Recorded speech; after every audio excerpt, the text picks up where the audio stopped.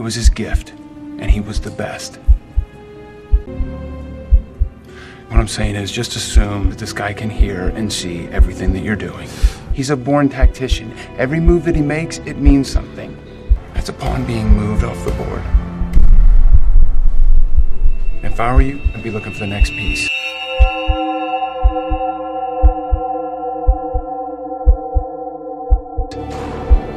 No, you can't stop him.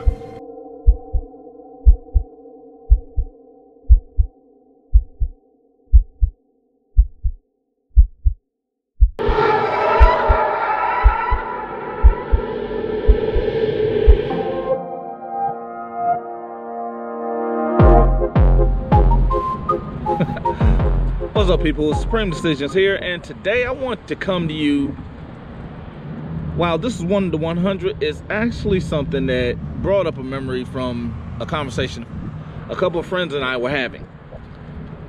And the context of it was choosing to win every battle or wanting to win the war. Now, the context of it was a game. And for me, I play everything like I'm playing chess, because my whole goal is to win the war. I give a shit about losing 1 or 2 battles. I want to win the war. I am focused on my objective. Now, with that being said, there was a situation in a game where I chose to lose a battle because it gave me a strategic advantage in the war. And it was funny because a couple of my friends looked at me crazy whenever I said it. It wasn't something that I had to think about, because it was something that is just part of who I am and what's in me. Now, one of my friends that disagreed with me, he cracked up laughing. So I went to explain the reasoning. He said, no, I don't need an explanation. I understood exactly what it was that you were doing the second you said it.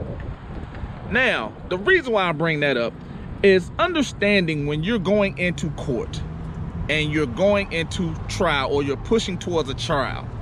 Understanding pushing towards that trial is what gives you a distinctive advantage.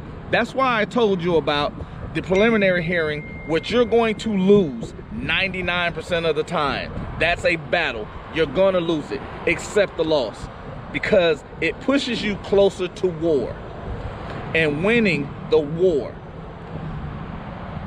The greatest objective of that is understanding the reason why they lose. They have to convince 12 people to see the world as they do. Your advantage, you need 1. And I, for one, I find it a lot less difficult to convince 1 person versus attempting to convince 12. But that's where it comes in, understanding who you are painting the picture for. And nobody wants to hear your opinion, but they want to hear your side. Understand this. They don't want to hear your opinion, but they want to hear your side. Be able to paint the picture so that way, even losing 1 or 2 battles, you still stay focused on winning the war. That should be your objective each and every time out, to win the war. Now, that's just me, but that's what I got for you today. Love you guys. Keep donating. Apple Pay, Venmo, Cash App, Google Pay, and now Zelle. It's up on the screen. Love you guys. Let's keep moving. Let's keep going. Let's keep growing. Till next time.